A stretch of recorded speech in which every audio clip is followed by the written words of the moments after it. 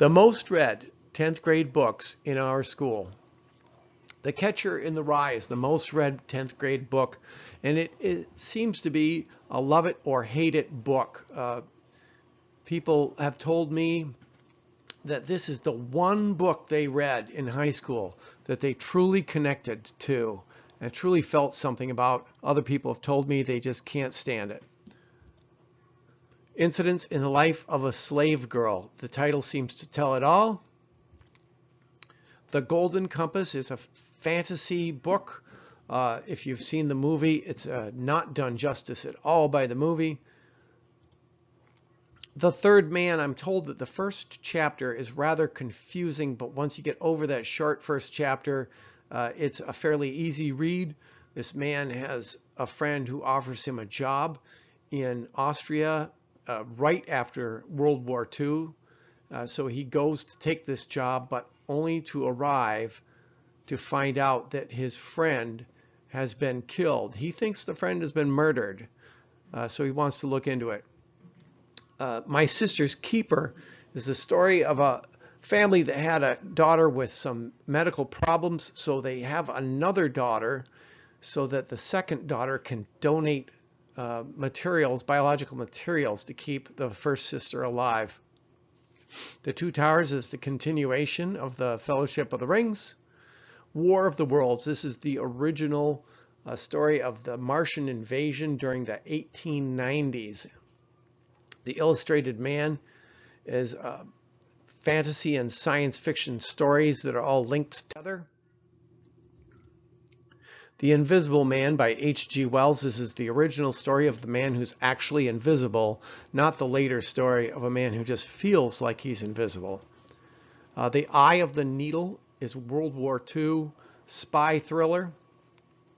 The main characters are the German spy who discovers some very important information while in Britain and is attempting to escape Britain to bring that information to the Nazis. And of course the policeman who's trying to stop him. The Pearl by John Steinbeck. It's about Mexican pearl divers. The Planet of Exile, a science fiction story by Ursula Le Guin. Silence of the Lambs, made famous by the movie. The Sun Also Rises, takes place immediately after World War II in Spain, has to do with bullfighting. The Time Machine. This is the original H.G. Wells Time Machine. Water for Elephants has to set in a circus and has to do with the characters in the circus and the abuse of elephants. Ringworld is a fun, rollicking adventure, a science fiction story. If you're into that, go for that one. Born on a Blue Day is the story of an Asperger's kid whose mind works extremely different than most people's. Adrift. This is the story of a man who was, the true story of a man who's lost at sea for about 70 days. Slaughterhouse-Five is a character who is involuntarily time traveling back to World War II. The Pilot's Wife.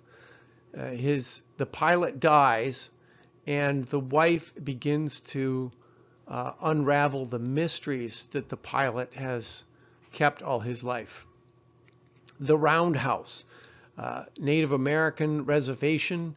The main character's mother is raped and almost killed, and he begins to investigate that.